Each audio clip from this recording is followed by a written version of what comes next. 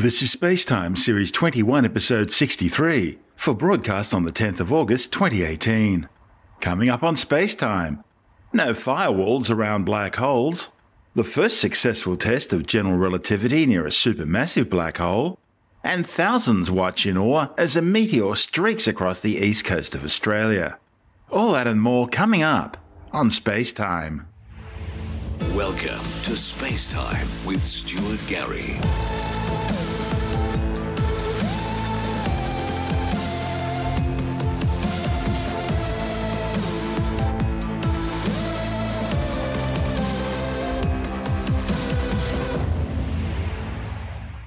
Scientists skeptical about a so-called black hole firewall hypothesis say their calculations have found a flaw in the firewall argument. Their findings, reported in the Journal of High Energy Physics, instead suggest that black holes, in reality, are little more than ever-growing balls of string energy. Black holes are singularities, points of infinite density in zero volume.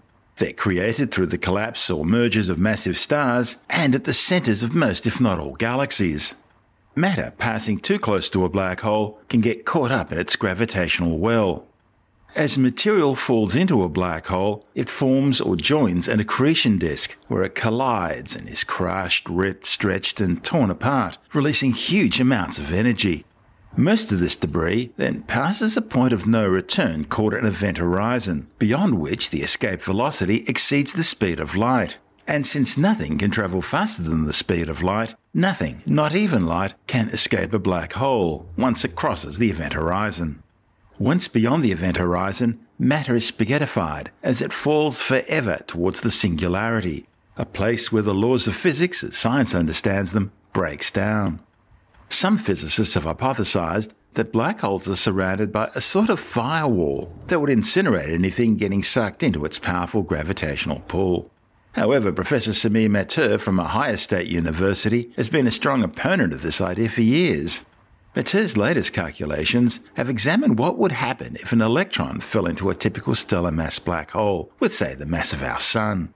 He claims the probability of an electron hitting a photon from the black hole's radiation and burning up is virtually negligible, dropping even further if one considers much larger black holes. The new study builds on previous work by Mathur and colleagues back in 2004. It hypothesized that black holes are really like giant messy balls of yarn, fuzzballs that gather more and more mass as new objects get sucked in. Mathur says that hypothesis resolved the famous black hole information paradox, outlined by Stephen Hawking in 1975. See, Hawking's research had concluded that particles entering a black hole can never leave, but that ran counter to the laws of quantum mechanics, claiming that information can never be destroyed, creating the paradox. Hawking eventually came up with the idea of Hawking radiation, allowing black holes to evaporate back into the universe, returning information to the universe through the creation of virtual quantum particle pairs right on the event horizon. The firewall argument emerged in 2012 when four physicists from the University of California, Santa Barbara argued that any object like a fuzzball would have to be surrounded by a ring of fire that would burn any object before it could reach the fuzzball surface. Mathur says he's found a flaw in the firewall argument. Black holes are invisible, but scientists can establish their mass by observing how they affect the space around them. Mathur and colleagues use string theory.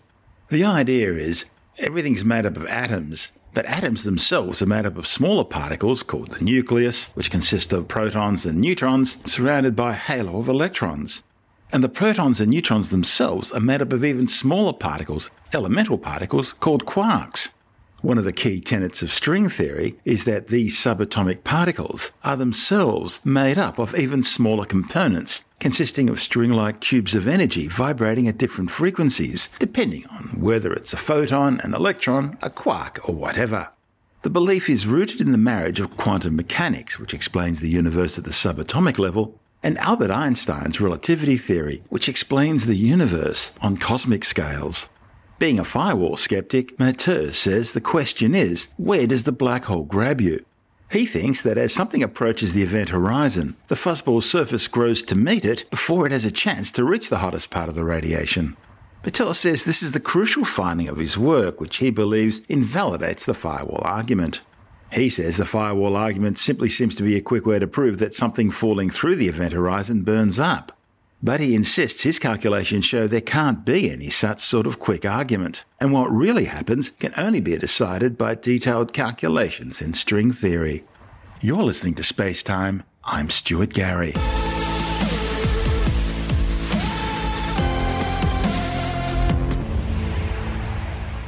There's an old saying in physics, it never pays to bet against Albert Einstein. And that's been proven right yet again, with observations of stars orbiting the supermassive black hole at the centre of the Milky Way galaxy, confirming Professor Einstein's general theory of relativity. Observations made with the European Southern Observatory's Very Large Telescope, the VLT in Chile, have for the first time revealed the effects predicted by Dr. Einstein's general relativity on the motion of a star passing through the extreme gravitational field generated by a supermassive black hole. The new findings are the culmination of a 26-year-long study. Obscured by thick clouds of absorbing gas and dust, the closest supermassive black hole to Earth, known as Sagittarius A star, lies some 26,000 light-years away at the centre of our Milky Way galaxy. This gravitational monster, which has a mass of 4.3 million times that of the Sun, is surrounded by a group of stars orbiting around it at high speed. This extreme environment provides the strongest gravitational field in our galaxy, and it makes it the perfect place to explore gravitational physics, especially for a test of Professor Einstein's general theory of relativity. The new infrared observations using the VLT have allowed astronomers to follow one of these stars, known as S2, as it passed very close to the black hole in May 2018. S2 orbits the black hole every 16 years in a highly eccentric orbit. At its closest point, the star is less than 20 billion kilometres, or 120 astronomical units, from the black hole, and moving at a speed in excess of 25 million kilometres an hour. That's some 8,000 kilometres per second, or 2.7% the speed of light. An astronomical unit is the average distance between the Earth and the Sun, about 150 million kilometres, or 8.3 light minutes. 120 astronomical units is about 4 times the distance from the Sun to Neptune. This distance corresponds to about 1,500 times the Schwarzschild radius of the black hole itself.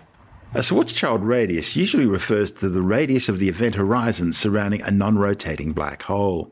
However, in point of fact, it actually refers to the physical radius any object of a given mass would have if it were a black hole with its mass scrunched down to less than that radius. So, the Sun has a Schwarzschild radius of about 3 kilometres, and the Earth has one of just 9 millimetres. The authors compared their position and velocity measurements using the VLT with previous observations of S2 using other instruments, with the predictions of Newtonian gravity, general relativity, and other theories of gravity. The new results were shown to be inconsistent with Sir Isaac Newton's predictions, but in excellent agreement with the predictions of general relativity. The study's lead author, Reinhard Genzel from the Max Planck Institute in Germany, says while it's the second time his team were able to observe the passage of S2 around the black hole at the galactic centre, it's the first time they were able to study it in such unprecedented resolution thanks to the VLT, providing them with a unique opportunity to observe general relativistic effects. The new measurements clearly reveal an effect called gravitational redshift. Light from the star is stretched a longer wavelength by the very strong gravitational field of the black hole.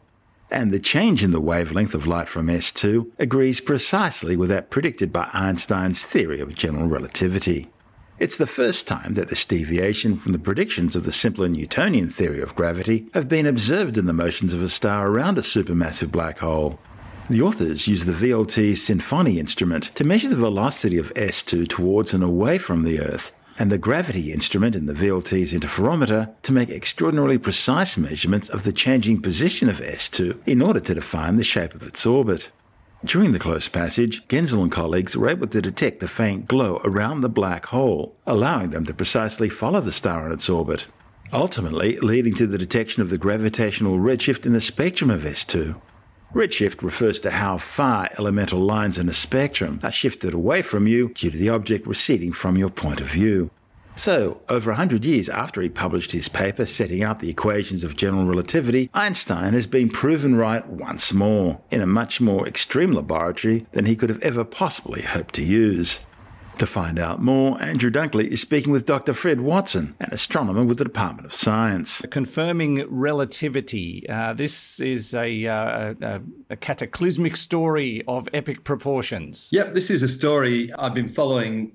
Well, actually, for a large proportion of the time that it's been running. This is a study that's been going for 26 years. I only caught up with it a decade or so ago, so I'm a relative newcomer to the problem. But it's work that's led by a German scientist whose name is Reinhard Genzel. And Reinhard works for the Max Planck Institute for Extraterrestrial Physics in Garching in Germany, which is actually a suburb of Munich. So what he and his team have been doing for the last 26 years is observing a group of stars which are in orbit around the supermassive black hole at the middle of our galaxy. So it's pretty extreme work that he's doing. Now, one of the issues that confronts you immediately when you start tackling work like this is that in optical telescopes that use visible light, those stars are invisible because the direction to the center of our galaxy is blocked by clouds of dust. There's dust clouds in the spiral arms that are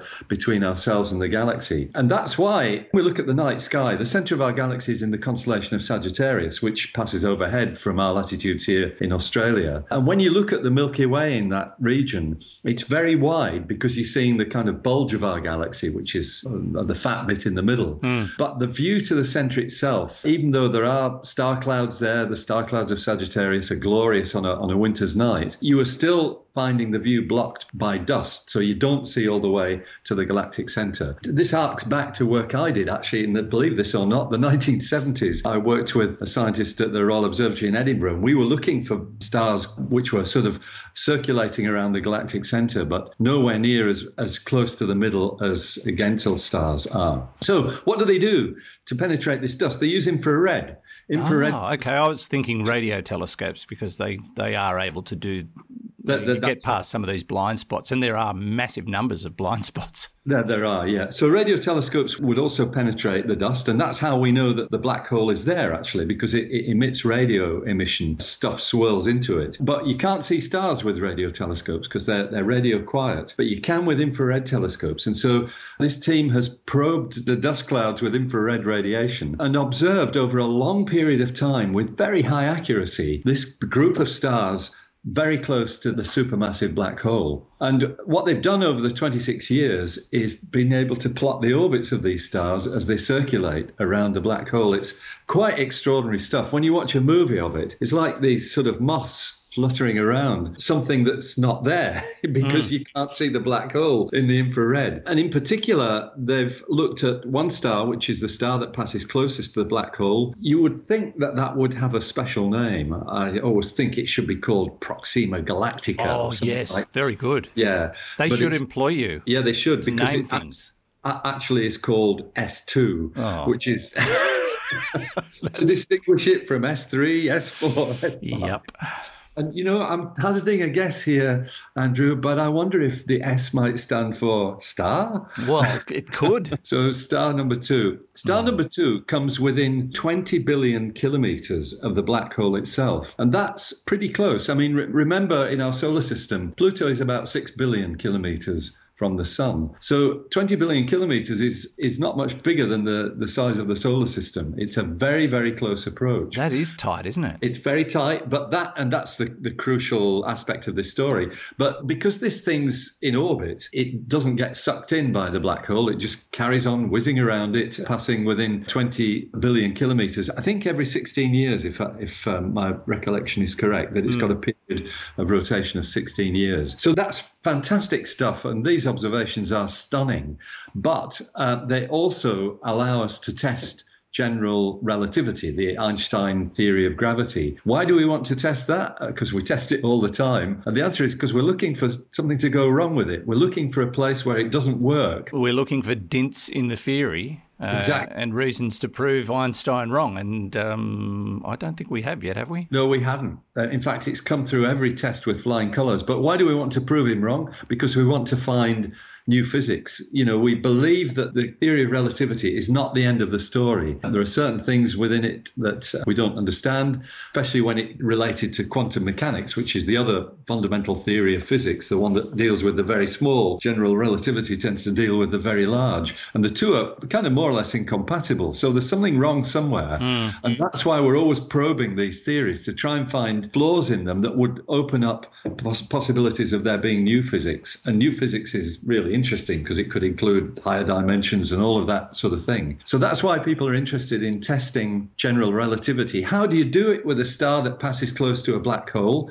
Well, the thing is that the space around the black hole is very highly distorted by the gravitational attraction of the black hole itself. So you've got this star that's passing through distorted space. It behaves accordingly because of that. And the crucial thing is that if relativity was not working and it was just Newtonian dynamics, the theory would all fall over. The star, you wouldn't understand why the star was behaving like it does in this extreme gravitational field. So the fact that it behaves exactly as relativity predicts, by behaving, I'm now talking about the speed it reaches as it goes past the black hole and things of that sort. That, once again, as I said, demonstrates that so far we haven't found any cracks in general relativity, which is, on the one hand, annoying, and on the other hand, a major triumph for Einstein himself. Yes, indeed, yeah. And as I keep saying, he was just a man way ahead of his time. I mean, what intellect to come up with something that all these years later still cannot be proven wrong. Yeah, that's right. Yes, it's really remarkable stuff. Eventually, I'm sure there will be something that will open up that will reveal that, yes, that's something we don't understand, and we've got to think of ways of testing it. Wouldn't be dark energy, would it? Well, dark energy is one of the problems that we don't understand. Yeah. Dark matter we understand better than dark energy. Dark matter is clearly some kind of species of subatomic particle that we haven't found yet. And so that's kind of down to the particle physicists with their colliders and things to get to the bottom of it. But dark energy and energy of space itself, we really don't have much in the way of clues for that. And relativity is probably going to be the road in that leads us to understand that. That's Dr. Fred Watson speaking with Andrew Dunkley on our sister program, Space Nuts. And this is Space Time. I'm Stuart Gary.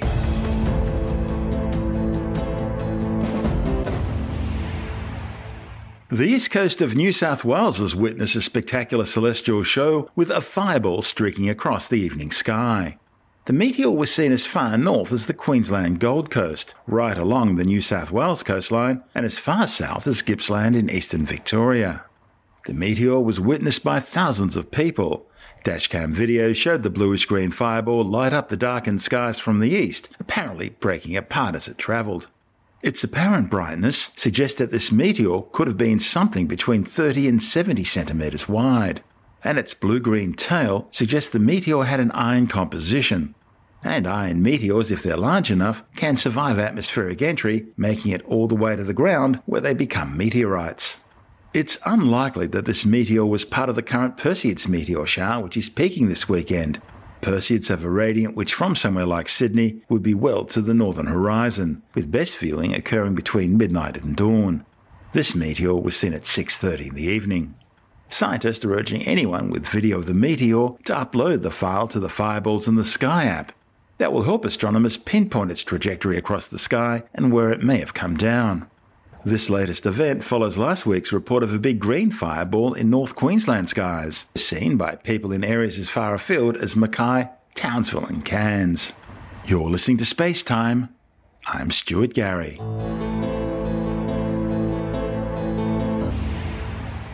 Virgin Galactic spaceplane VSS Unity has carried out its third powered test flight. The rocket-powered spacecraft was launched from the runway of the Mojave Spaceport near Los Angeles by its White Knight 2 mothership, the VMS Eve, climbing to an altitude of 14,000 metres or 46,500 feet. Unity was then released from the White Knight 2, igniting its hybrid rocket engine for a 42-second burn, which accelerated the spaceplane to a speed of Mach 2.47, almost 2.5 times the speed of sound. It climbed to an apogee of 52,000 metres or 170,800 feet. It then returned to the planet's surface, gliding to a smooth runway landing back at the Mojave Spaceport just an hour and 15 minutes after it had taken off. This flight was designed to gather more details about the environmental conditions inside Unity's cabin. Unity completed its first test flight back in April, 4 years after Unity's predecessor, the VSS Enterprise, broke apart in midair, killing one of its test pilots. That failure was eventually traced back to the premature unlocking and deployment of the tail boom feathering system during the ascent phase of the flight. See, the feathering system's designed to slow down the spacecraft during its return flight to the Earth. Virgin Galactic's plan is to eventually fly tourists to an altitude of 100 kilometres, the internationally recognised official start of space, where passengers will experience around 5 minutes of microgravity and spectacular views of the planet below before returning to Earth. Virgin Galactic head Richard Branson says the first space tourists could be flying by the end of the year. I'm Stuart Gary. This is SpaceTime.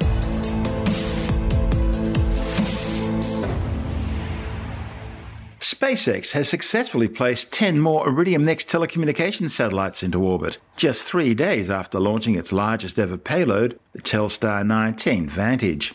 While the Telstar was launched from Cape Canaveral, the Iridium 7 mission blasted off from Space Launch Complex 4 at the Vandenberg Air Force Base in California.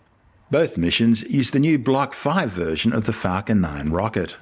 The Iridium 7 flight was launched in thick fog and in pre-dawn darkness. T-minus 15 seconds. Falcon 9 is configured for flight. 10, 9, 8, 7, 6, 5, 4, 3, 2, 1. Ignition.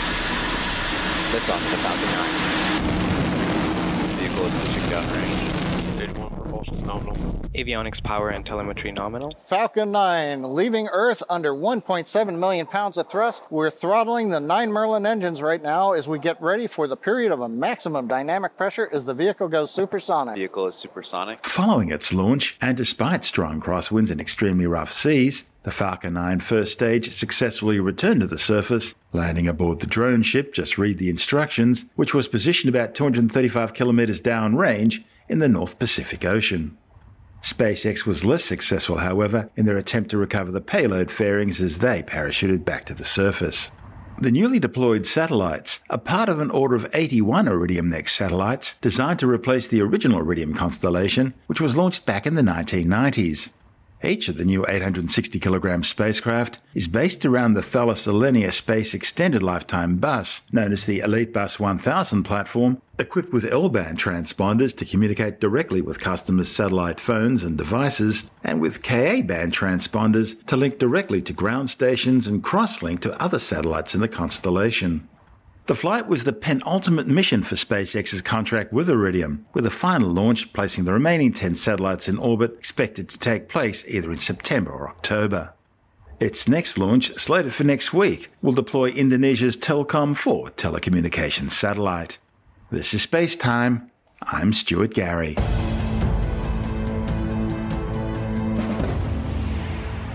And time now to take another brief look at some of the other stories making news in science this week with a science report. Scientists have developed a new type of anti-cancer drugs that put cancer cells into a permanent sleep. The new treatment, reported in the journal Nature, has none of the harmful side effects caused by conventional cancer therapies. The new class of drugs could provide an exciting alternative for people with cancer and has already shown great promise in halting cancer progressions in models of blood and liver cancers, as well as in delaying cancer relapse. New research by the Australian National University has found agreements to protect the critically endangered swift parrot in Tasmania have been repeatedly broken, leaving the species at high risk of extinction. Scientists have found that despite legislation, logging has continued in known and protected breeding habitats for the birds. Researchers say a lack of political will by government to enforce the law and prosecute offenders means the plight of the swift parrot has now worsened. The ongoing illegal logging operations directly contravene Forestry Tasmania's claims to maintain the integrity of the parrot's breeding habitats. Scientists estimate the numbers of swift parrots now left in existence to be as low as 1 to 2,000 individual birds. The highly endangered birds need flowering Tasmanian black and blue gums for food, as well as trees over 150 years old to provide suitable hollows for nesting. However, due to policy and management failures, logging of breeding habitats continues to be approved despite expert advice and scientific evidence that demonstrates the cessation of logging of breeding habitats is urgently required. the problems being exacerbated by a combination of crooked politicians, corrupt bureaucrats, and unscrupulous loggers. The first systematic analysis of marine wilderness around the planet has found that just 13% of the world's oceans can still be classified as wilderness. The remaining wilderness areas are scattered across the globe, with the largest areas found in the Arctic and Antarctic and around remote Pacific islands, while in coastal regions there's virtually no wilderness left at all. The findings, reported in the journal Current Biology, highlights just how much of an impact humans have had on the 70% of the planet's surface which is underwater. A new study has confirmed what most animal lovers already know, namely that dogs show empathy if their owners are feeling sad or in distress, and will also try to help rescue them. The findings, reported in the journal Learning and Behaviour, are based on tests of 34 dogs, in which the owners either gave distress cries or just hummed to themselves while sitting behind a closed see-through door. The authors found that dogs hearing distress calls were far more likely to open the door compared to dogs who just heard someone humming. And if their owner was crying, the door would open much faster. Interestingly, based on their physiological and behavioural responses, the dogs who opened the doors were in fact much less stressed than what they were during baseline measurements, indicating that they would suppress their own distress so they could jump into action quicker. The study therefore provides clear evidence that dogs not only feel empathy towards their owners, but in some cases also act on this empathy. This happens especially when they are able to suppress their own feelings of distress and instead can focus on the human they're trying to help. No wonder dogs are considered man's best friend. Skepticon 2018 will be held in Sydney, Australia on the 13th and 14th of October. Aran Segev, President of Australian Skeptics, is a regular contributor to the SpaceTime program, and he joins us now to provide a skeptic's guide to Skepticon 2018. Skepticism is about evaluating the evidence for things and forming opinions based on the available evidence. Most of the time, the evidence would be scientific, but it doesn't have to be. There are other ways of assessing evidence. So Australian skeptics have a goal of encouraging society at large to be more rational and more evidence-based. And that means that we are generally, as a group, as a movement, attracted to science, attracted to the kind of things that scientists are attracted to. What do skeptics talk about when they get together? Tell me about this conference. Oh, well, we just sit around doubting things, of course. So we tend to have varied set of interests. Different people will be interested in different things. And our conventions reflect that. But we also have a varied set of speakers from journalists such as Carrie Poppy. She's an American journalist who researches the paranormal very often. She has a podcast with her friend Ross Bolcher. It's called Oh No, Ross and Carrie. And they go and investigate for themselves various things, like they've actually joined the activities of Scientology in order to have an inside look. But they look at all kinds of various forms of paranormal and pseudoscientific activities, and then they report on them. As they say, we do it so you don't have to. We have Dr. Pamela Gay, who is an astronomer and podcaster. I'm sure many of your listeners would know about her. She is, amongst other things, the part of the team that does Astronomy Cast, together with Fraser Kane from Universe Today, an educational podcast about astronomy that's been running for more than 10 years now. So she will come and speak to us. We have Yvette D'Entremont, dubbed the Sci Babe. The Sci Babe, is she sort of the skeptic's version of the Food Babe? Well, yeah, that's how she started, by debunking the atrociously inaccurate claims of the Food Babe, and it became more of just a general promotion of science and debunking kind of activity, and that's what she does now. For those people who don't know the Food Babe, her famous line is, "I'm in an aircraft and there's only 20% oxygen here." Exactly. She was very worried about the 80% nitrogen that those evil big airline put into the planes.